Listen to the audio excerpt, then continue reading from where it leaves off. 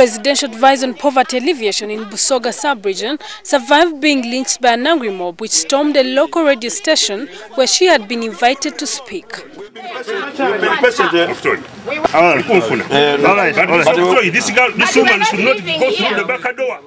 Maureen Kyalya is alleged to have uttered words with tribal overtones which rubbed the listeners the wrong way. President Museveni ategere nti Kyala Maureen go yalondo Busoga wano kulwanisa bwavu mufere avuma president ya mutyobola avumye speaker ya mutyobola ali kuvuma abalangira ya mutyobola. The angry residents threatened to beat up and undress Kyalya, who remained holed up in the building.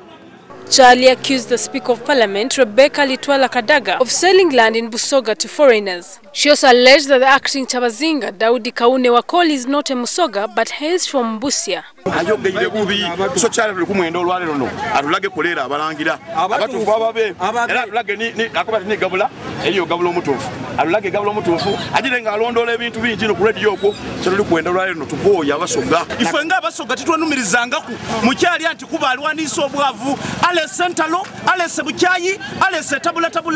The rowdy mob says that if Kyalya does not apologize to the Busoga, they will attack her home.